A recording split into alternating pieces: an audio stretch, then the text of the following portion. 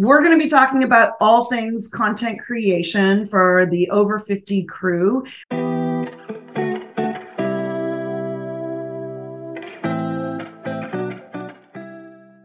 Hi, I'm LaCroix. This is the Artful Aging channel, and today is the first episode of LaCroix Live, except that it's not. Today's show's pre-recorded with our first guest of the show. Today we have with us over 50 content creator, Camille Cowher. Camille, thank you so much for joining us today. Hi, Lisa. Thanks for having me. We met originally on TikTok in the early days of 2020, I believe, and have followed each other, been mutuals since then, and more recently got to know each other more. So I'm thrilled to have you be the first guest on the show. I like to start all of my conversations with people asking them about something from their childhood that they think has influenced who they've become. So I'm wondering if there's something that occurs to you. I was always kind of an only child in my mind anyway. And so we didn't have, TVs and computers and games and things like that. So I was always kind of an artsy fartsy person. I always played in the paints, whether it was on a canvas or whether it was on my face. And I really loved that sort of thing.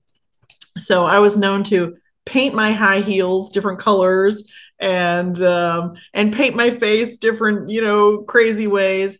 And of course, at Halloween, I was the go-to makeup artist in my community. So even when I was like 14 or 15, I was doing everybody's makeup. And my mom would tell people, yeah, just bring your kids over. My daughter will do your makeup. So that's kind of my start. That is amazing. And what a perfect example, because for the people who haven't gotten a chance to experience Camille on social media yet, that's exactly how you started, certainly on TikTok and also on YouTube. So share a little bit about what your social media journey has been. I actually started as a makeup salesperson who could not sell makeup. And right about the time that I had started selling makeup, I kept thinking, wow, I really have to get online and talk about these products. And I could not figure out a way to do that without just being really cheesy and salesy, which is not my style at all. So I'm very down to earth, very real, and I try to be completely honest with everybody. So the makeup sales wasn't working out for me, and the pandemic hit. I'm one of those pandemic stories like a lot of people. And I heard about this TikTok, and I just kept hearing all these neat things about, how people were just growing like crazy over there. And I thought, well, before I give up the makeup sales, I'll go over there and see what I can do. And then I realized very quickly that it was kind of like a finding myself. I found myself. I went back to who I was as a child, really, and kind of rekindled all of those exciting things that I did, with the crazy looks and the hair and the wigs and the makeup. And then I realized that there was this over 50 crowd and really over 40s and up. And when our skin starts changing, we don't always know how to handle those changes. And some people want to continue wearing makeup and some people don't, they just want to give it up. And whatever they want to do is fine with me. But I'm here now to help those people to figure out how to handle their adjusting skin. Amazing. It's a beautiful story. And I think it really speaks to the fact that TikTok was a very different platform than so many people thought it was in 2020. And I know when I got on TikTok, it was because Gary Vee made a little short video saying that if you're over 50 and you're not on TikTok, you're missing an opportunity. And that spoke so perfectly to many of the tenets of Artful Aging that I have, which is one, learn from young people, bi-directional learning. Don't think that we're the be all and end all. Because exactly. when it comes to social media, for sure, when it comes to the future of where the world is going technologically, the young people are the ones to guide us. So when he said that, that absolutely hit for me. And then add to that the fact that I like to do things that are different. I usually find myself on the early stage of things. And even though TikTok wasn't in itself new and we weren't early adopters as far as TikTok goes, we were pretty much early adopters for the over 50 crew. Although the pandemic was an awful, awful period, in many ways, it's just like anything else in life. Wherever you have struggles, you're also going to have growth. And so we just kind of happened into these, magical places at the right time. Not that it's not the right time now. I don't think it's too late for anybody. Right. So what's your take on that? I know that there was a certain period of time where I thought it was done. TikTok was done because things changed on the platform. The algorithm was constantly changing, as you know, and as anyone who is a creator on TikTok knows, there's this constant sense that I've been shadow banned because my views aren't showing up. That is, I think, a misinterpretation of the constant changes. I think we can so easily get involved in and be impacted by whether we're getting those vanity metrics. And of course, they don't really matter so much, as you and I know, because we've been supporting each other now and being accountability partners for creating content. Sometimes we have to get over our own minds, our minds that say, oh, too late. You missed it. No one's paying attention now. No point anymore. Those messages, those noises in our head are so common for all of us, whether we're content creators or want to become content creators, or people who have a message they need to get out into the world and take up space and start speaking about, which is so much my commitment, and I know yours too. You're right. You're so right about the vanity metrics. And for those, who maybe don't understand what we're talking about because you're new to this kind of thing, it's just where we see these great explosive numbers, like maybe, 100,000 people or 10,000 people saw a video of ours. And it kind of makes your ego explode a little bit, like, wow, this is awesome. I must be great. And then, the next time you of course expect that to happen over and over, but that's all Lisa's talking about by vanity metrics. It's also the sense that the views are affirmation of the fact that it's making a difference, that you're reaching people. And so for me, a lot of that was the experience that I had in 2020 is I thought, okay, people are finding this useful. I'm going to keep on creating content.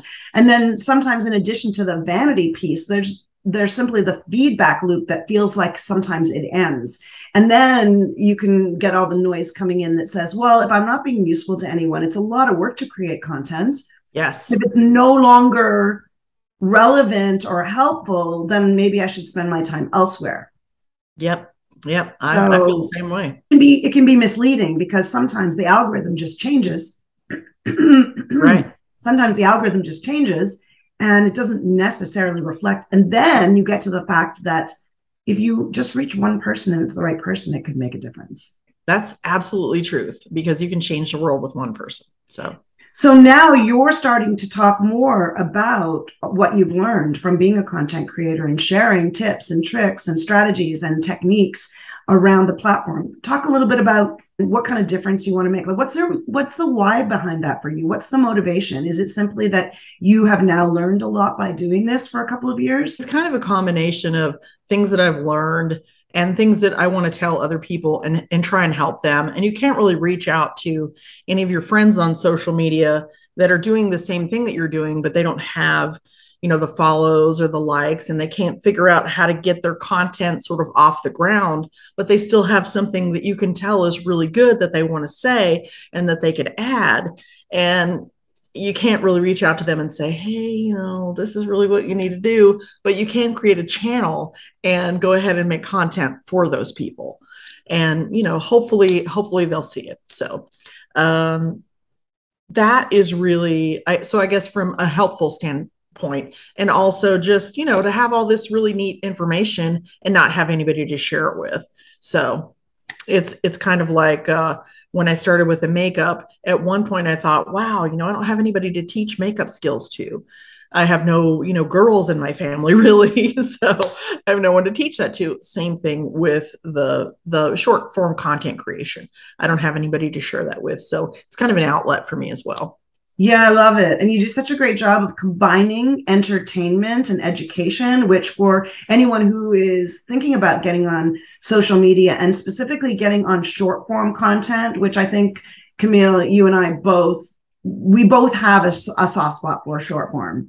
Yes. And so I think it's the time for anyone to get on social media. I think that if you have a business or something you want to impact, if it's a movement or a change or something you want to impact in the world, I think you have to get on social media and you have to do short form content. I think video is increasingly the way that people have a sense that they know you, and those are the people they know, like, and trust are the ones they're going to do business with, is the ones they're going to buy products based on their recommendations, is the ones they're going to hire for their work.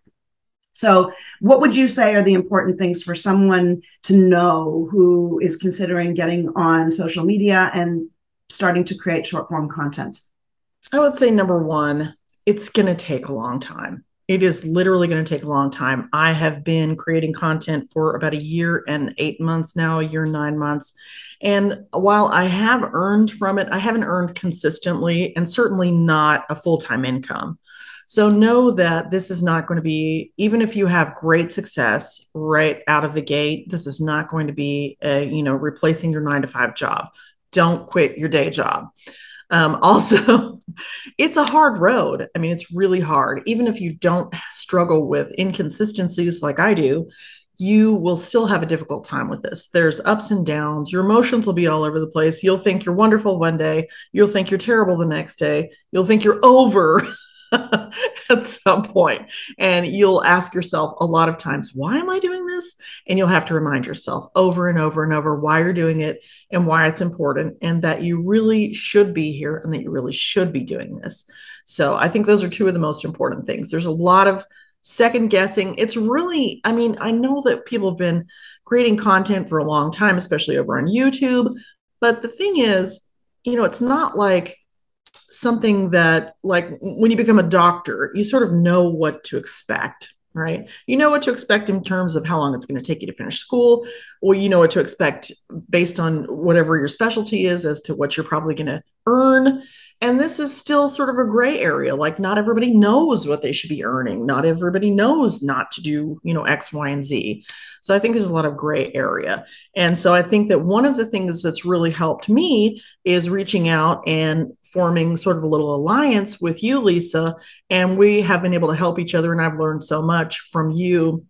And we've been able to share, things back and forth. So I think it's great to make some alliances, and it never hurts to reach out to other creators and say, hey, I'm struggling with this. What do you do? Never be embarrassed. Yeah, those are some great tips. I think they're really important things. People definitely need to know that it's not a fast thing. It's not a certain thing. And it's not necessarily a quick money maker, as well as, of course, always, if you can create connections and community, you're going to be a lot better off. If you have patience and consistency, all good things. All age groups have the perfect place on social media. And I think that everybody should pretty much try to be represented no matter what age you are, because it helps other people. It helps other people so much. We learn from the younger people, they learn from us, and vice versa. And so in about every 10 or 15 years in our lifespan, everything changes, for you. So there's always something available to help you, or help you learn something, or go in a direction, that you want to go in. And so definitely, there's not enough people probably from 60 up. I think that the 50-year-olds have really jumped on the bandwagon, and still there's more room for more. Absolutely. And then, 60s, 70s, 80s, 90s, whatever. I mean, we need everybody. I think you just hit on something that is so important, and that's representation. So there's all the gifts that we want to give. We want to share our knowledge. We want to have the creative expression for ourselves. And maybe there's, you have your products that you're promoting and affiliate relationships. I have my courses and my speaking skills training. But one of the most important things, in my opinion, is contributing to representation for our collective. Yes. Because what gets represented is what gets recognized, what gets rewarded, what gets compensated. There's so much necessity for all communities being represented. And I think that it's pretty clear that the over 50 crowd, especially for women, is underrepresented for especially in relationship to how much we have to contribute. Right. And how much money we have too. I mean, honestly. I mean, and that's important when you get right down to it for anyone who is in the media world, for anyone who is watching creators, for anyone who's using influencers more and more for building their brands instead of the high paid advertisement of the past in the 80s. Right. In 90s, influencer marketing is the way things are going. And if you want to hit on a population that has disposable income and that has spending discernment and power, the over 50 women is the crowd you want to be making sure you're speaking to and making sure you are representing. Absolutely. And may I go back just for a moment, if you don't mind, to when you were talking about all the ages and representation for each group. So I remember when I was a kid, and I don't know about your experience, Lisa, but I had pretty much one superhero that I saw on television all the time, and her name was Wonder Woman. So the thing is, that was the main one. Like, we didn't have a lot of superheroes. So and she was young and beautiful and voluptuous, and so if you didn't look like her, you didn't really identify with her. So as models, we're basically models for people who are getting older, and we will be from this point probably until we die. But as models, aging models, we represent what is possible for the younger people, and they look at us like that. They look at us like, hey, when I get to be in my 50s, I want to look hot like Lisa does, or I want to still be putting on makeup every day like Camille does, or something like that. So we're having fun with it, and having fun. Right, and having fun, exactly. Yeah. And talking about all the things that are important. So we're their role models, so we need those. Oh my gosh, it's so important. That is the aspect of representation and role modeling, because that's the only way that things change, when there are examples. And I love that you point out when we were, I think you're a couple of years younger than I'm 57. You're a few. I'm going to be 56 in a couple months. Okay, so we're really close in age. So we grew up in the same generation where we simply did not see ourselves represented.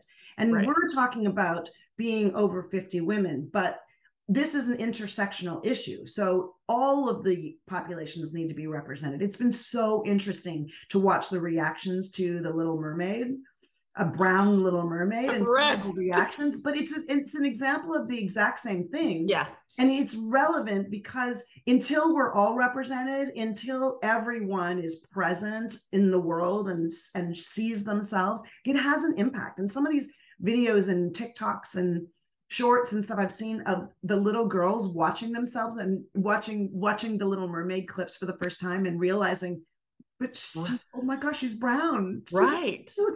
It's so precious. And I think it's a really great example of what that looks like uncensored in the pure emotion of it, because that's what kids are. They see themselves. I think the same thing happens for us as over 50 women. It's just we don't express it in the same way. Right. Absolutely. So, I mean, we don't really have a lot of people to look at as our superheroes right now. I mean, who do we have? We don't have a lot of people. We do have some other social media characters. I guess we'll call them characters. Some other social media characters that, are definitely 10 years ahead of us, that are beautiful role models. But aside from that, all I can think is like Grandma Moses, and that she didn't start till she was in her late 70s. So I'm sure that we have a lot in terms of talking about social media, and because of course you're right, there's all other kinds of ways we can find role models and see representation, whether it's in archetypes or in mythology or in literature, or because we're focused right now on social media, I'm going to guess that we share a fair number of the same people. But I'm wondering if we can name a couple of our friends and mutuals and people that we follow. Is there anyone that comes to mind for you that you follow? And you've totally got me at a loss here, because I'm one of those people, I get the deer in the headlights look. Yeah, no problem. I'm supposed to name a name. No, I'm sorry, I can't. No problem. I knew that was a risk. I knew it was a risk because I put you on the spot on that. And I'm a little bit tough on recall also. There are so many people, right? There and maybe are. I'll even drop a couple of examples of people that I think are worth following in the comments, along with, of course, your socials and mine, the places where we can be found. And that's I think that's just totally a normal age thing. We have so much yeah, we do. I think that our brains are like a computer. We get so much in there, it just takes longer to find things sometimes. Sometimes that's right.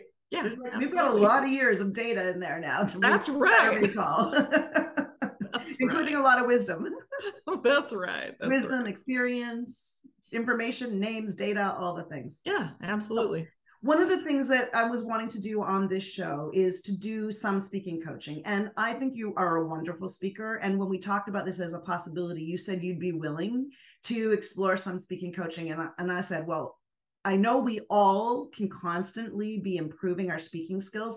I'm constantly working on refining and improving and adding to my speaking skills. But I think you're really quite a wonderful speaker. And so I'm happy that you're willing to explore that. And you told me that you have some things that you think you could do better in terms of speaking. What do you feel is the challenging thing for you?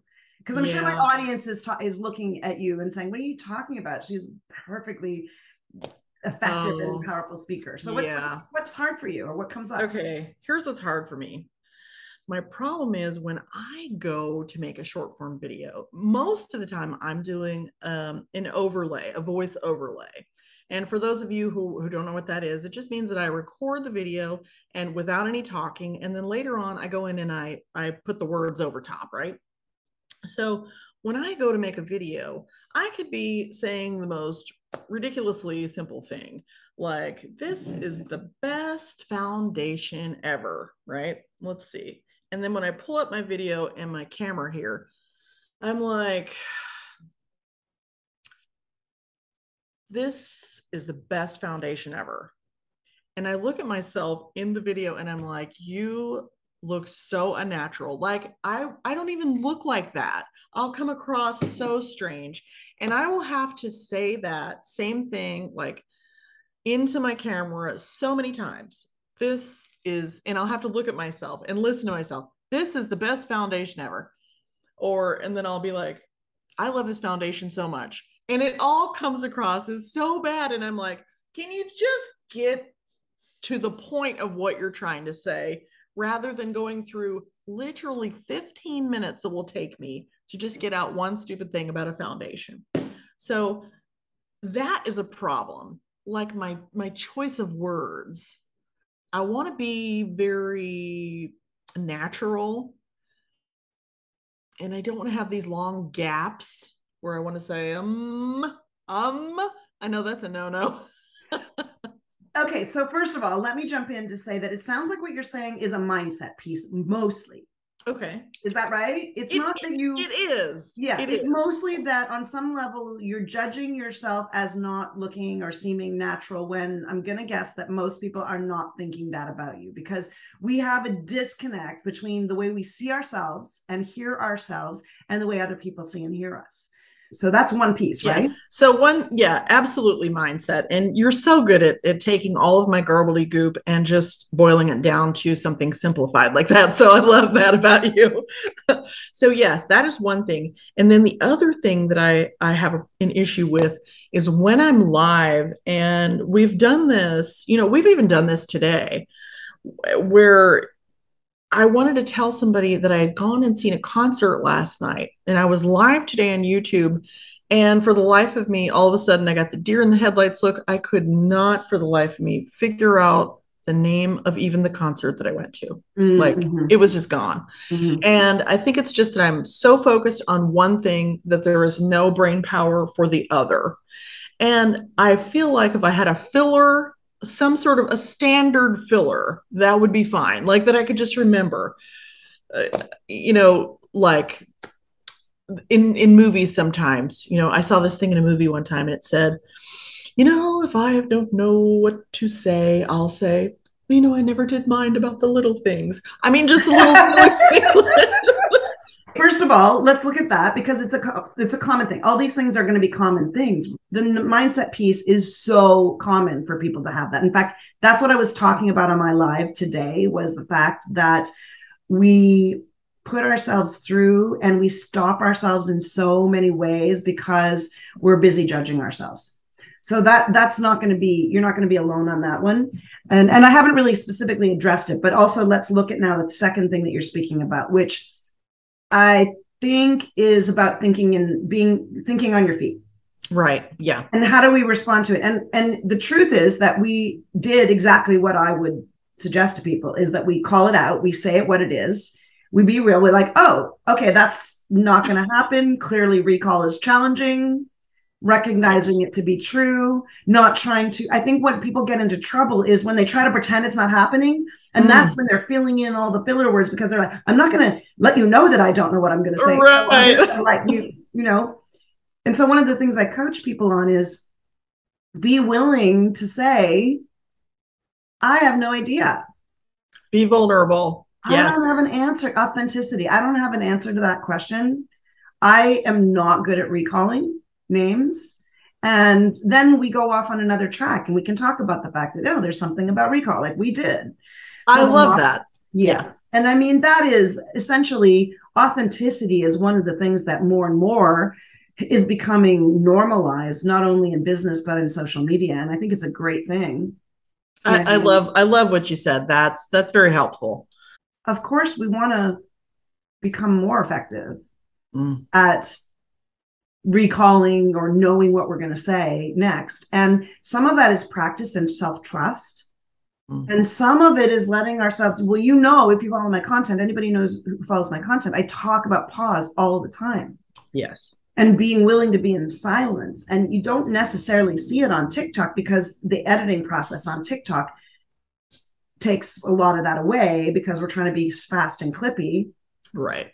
But to whatever degree possible, whatever the format is, being willing to be silent,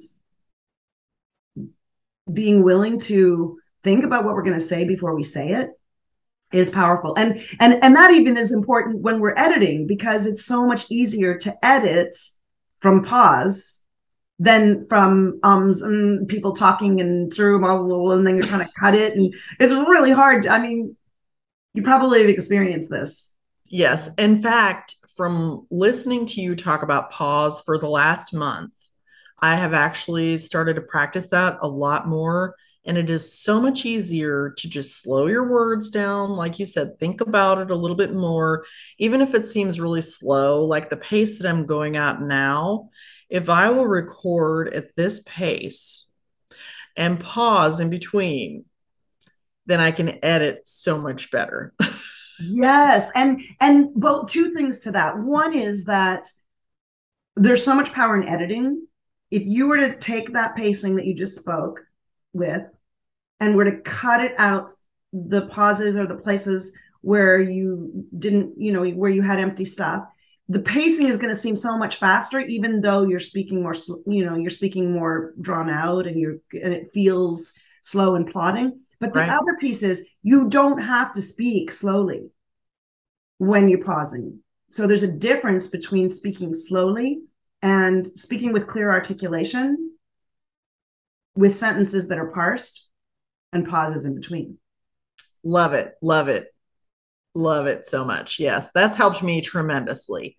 So, and I don't think I've told you that before. So thank you. No, you haven't. That's great to hear. I'm really happy to hear that. The other thing is that one of the things I teach people, and this is one of those you teach what you need to learn things, because I have the ADHD-like brain and 10 thoughts all at the same time. And usually I'm speaking so quickly and tripping over myself because I'm trying to get them all out at the same time.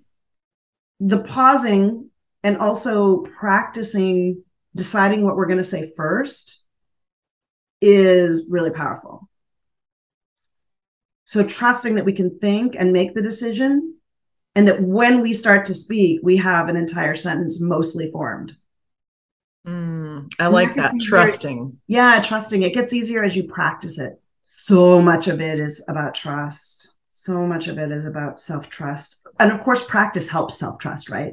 and Right. experience, which comes back to Absolutely. the consistency thing you and I always are helping each other with. Right. Right. And comes back to the content creation piece. I've been on many calls or rooms where content creators say, don't worry about it not being good at the beginning.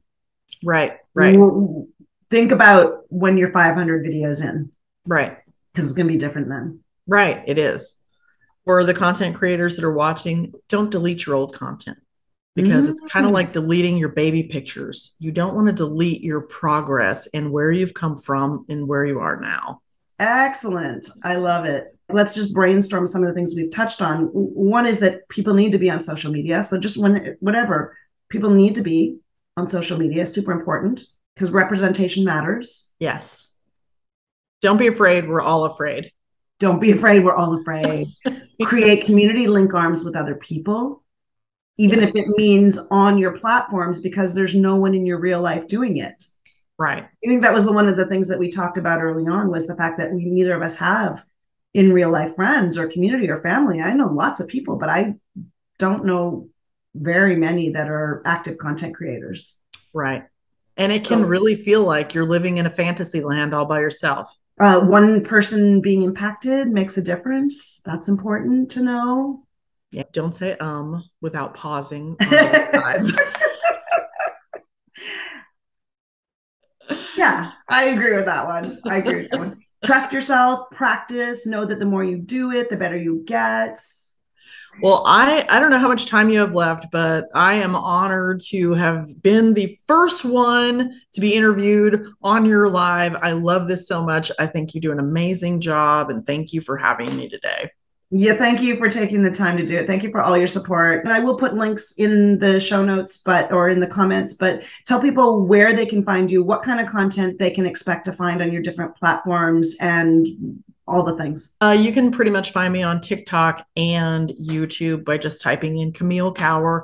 So Camille Cowher on both platforms, and Instagram as well. I do makeup for mostly over 50s. That doesn't mean that if you're 30 or 70, you can't benefit from it. And I do a lot of funny things also with costumey wigs and things like that. So you won't be sorry you checked out my channel. So much fun. And I'm going to I think I mentioned this to you before, but I feel like I'm going to take inspiration from you and start playing with wigs, because you look like you have so much fun playing with those wigs. They are so much fun. It's like, it's like being a different person every time you put one on. You're like, wow. Well, it's been so much fun having this conversation, and I'm really grateful to you. If you're someone who's listening and you're following what we're talking about, and you've been thinking about getting on social media, the time to do it is now. If it wasn't yesterday, then it's now. It's never too late to start something new. You will have so much fun. You will learn so much. And yes, it is a lot of work.